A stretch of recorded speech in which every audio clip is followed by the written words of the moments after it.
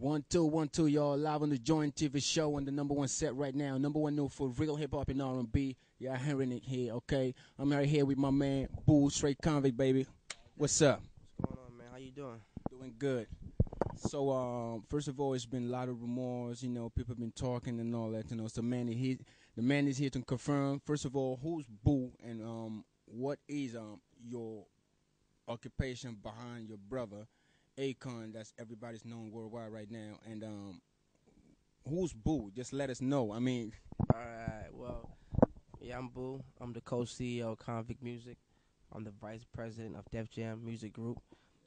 So I've been, behind the scenes in my brother's career for a long time. He's the artist, and I'm also the businessman behind the music. So that's basically what it is.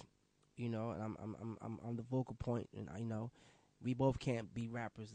We both can't sing. We both can't rap. So it has to be a balance. I'm the other balance of Konvict Music. You know what I mean?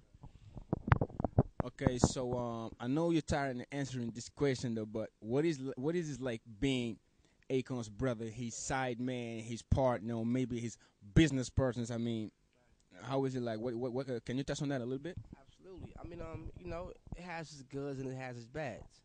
The good thing is that, with being his brother, you benefit off of a lot of things. You know what I mean? You meet people, but the downside is whatever you do, people always look at it like, well, he's just Akon, brother. He's not really that good at what he do.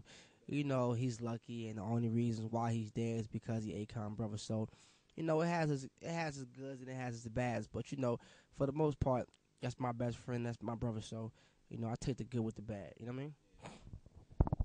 So being a young Senegalese, growing up in the States and all that, say, to see your position today, we can definitely say that you made your way. You made your way. So can you just let us know, actually, how long you been the vice president of Def Jam? That's what you said, right? The vice president of Def Jam. And how did that happen? I've been the vice president of Def Jam for a year and a half. And, they just, L.A. Reid is the chairman of Def Jam. He had the Face Records. He had groups like TLC, Outkast, Usher, and he's seen what I've done with Akon. He's seen that, I was the one behind all of Akon's albums, and he's seen that he knew that I discovered T-Pain. So, he asked me to have a meeting with him. So I sat down with him, and he basically was like, he wants me to come work for him. And at the time, even now, like I told him, I said, I don't want to work for nobody. I got my own company, which is Konvict Music, so why would I come work for you? How does that benefit me? And he was like, well, I want you to be, you're the young generation, and I want you to be a part of my company. So I said, well, listen, the only way I will come to Def Jam is if I can be the vice president, is if I can have equity in the company. Other than that, I'm going to keep doing what I'm doing on my own. And period. So, he was like, well, whatever you want. And so I gave him some time to think about it, and he called me. He was like, yo, welcome to Def Jam. You're going to be the youngest vice president ever in hip-hop music. So I was like, cool, let's do it. You know what I mean? All right, lucky you. So what are personally your plans and goals for this entertainment business? Because it's wide open right now. We got a lot of people, a lot of new coming, a lot of people coming out of nowhere, try to be something they not, try to claiming that, they can do this, they can do that. That they don't do nothing, just like in Senegal in here. When you talk about hip-hop, we got about 5,000 rappers, but when you go to the market, like a full year, you're going to only see like 3 to 4 albums, and only 1 or 2 are going to be at least listenable, you know what I'm saying? So are the young entrepreneurs in here, what are your plans and your goals, like, worldwide? What can we be ready for? My plans really, man, is to, I'm a young black African in the music industry, so my plans is to open doors for other Africans to come behind me, other black young men to come behind me, so that's why I got to set a high goal. I got to kind of, me taking a job is a risk because now I got to show and prove on the corporate side, so, but I'm just trying to bring light to the young generation, what I'm saying, to the next CEOs, the next executives, so, and I'm trying to give back to the young guys that want to do this, and I really, really have a passion for what I do. So, just trying to be good, trying to be the best at what I do, man, and just trying to keep going and, keep God first. You know what I mean, and just breaking down doors because you got to understand. For me to be a young African man in a white, in a predominantly black American business, I had some obstacles that I had to hurdle. It wasn't easy. So, but that kind of gave me motivation to go even harder. So, and without motivation, without no kind of goal and no strategy, you're not going to be able to succeed.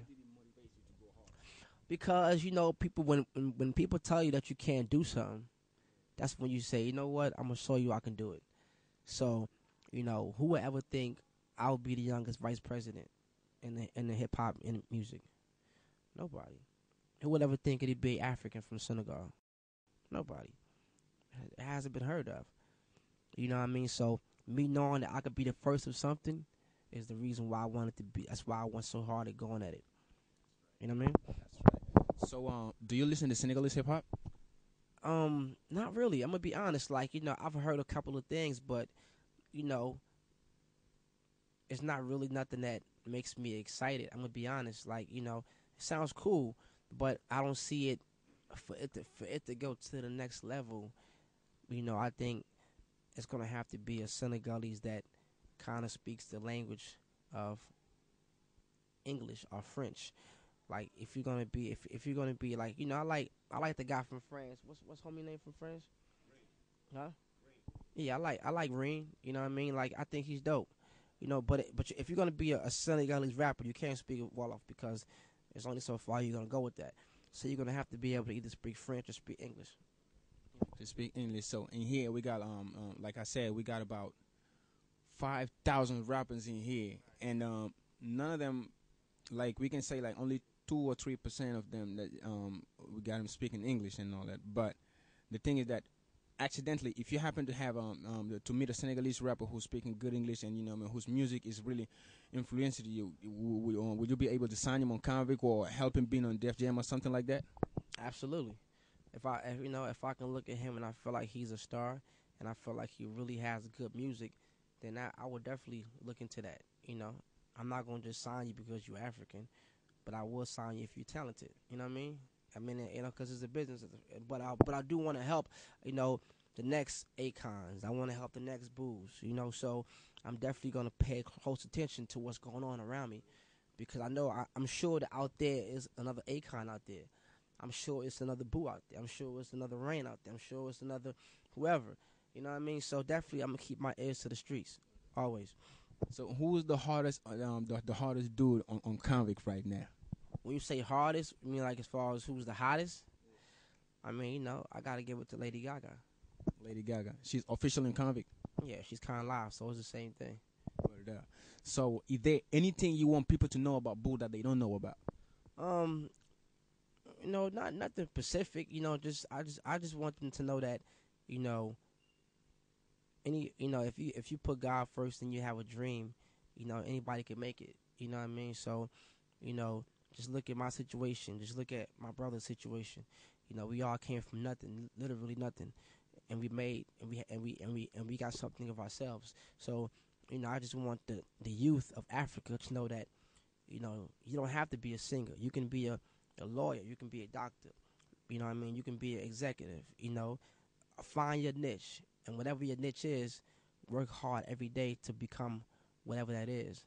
You know what I mean? Period, point blank. Like, everybody looks at the blings and the cars and the jewelry, but it took us 15 years to get to where we at. Yeah, let's touch on that a little bit. Like, people see hip hop today, like, is cars, jewels, women, and all that. And how does that affect you personally as a young entrepreneur? I mean, it's just it comes with the territory. Rap is a lifestyle. You know what I'm saying? So it comes with the territory, but you have to be able to differentiate the real from the fake. You have to understand is that that's not real. That ain't real life, because nobody really lives like that, but a certain percentage of people. You know what I mean? So you have to know that it look good on TV, but that's not how everybody live. The average rapper is gonna rent the car for his video. He gonna rent some jewelry for a video, and he gonna go back home to his apartment.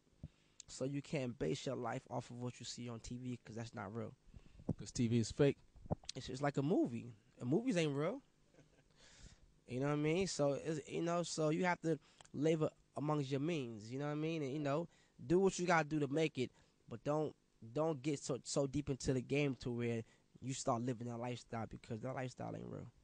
Lifestyle and really just like this, as I was saying to, on the other day on my show, because people think that I mean that's hip hop today, because they just claiming something they not, and all that. It's just like you're not living for yourself no more. You're living for what people think about you. You know what I'm saying? Those people that's claiming gangster and all that. You know what I mean? Those people don't want to do harm. It doesn't make sense. You know what I'm saying? That's why I always keep teaching people on my radio show, on my TV show, just to keep on listening to good hip hop music. You know what I mean? Not some gangster stuff or you know what I mean, people claiming something they not, and all that, trying to promote something negative and all that. That's not how it goes. That's not hip hop. That's not. I mean, so like I said, everybody gonna like what they like, and everybody gonna listen to what they listen to. My job is not to tell you what to listen to.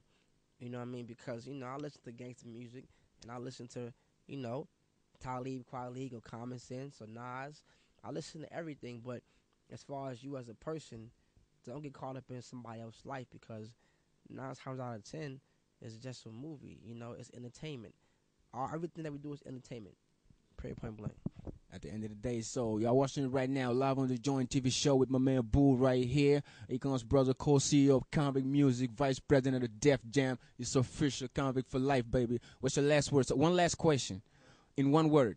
What is the most dangerous thing about this music industry? Money. Yo, it's funny. I got the same answer twice today. I'm just from Kyle right now. He told me about money. You talking money. So we saw money then. Let's get that money then. It's all good. On the Joint TV show right now, the next video, you know what I'm saying, Akon featuring Lil Wayne and Young Jeezy. Word up.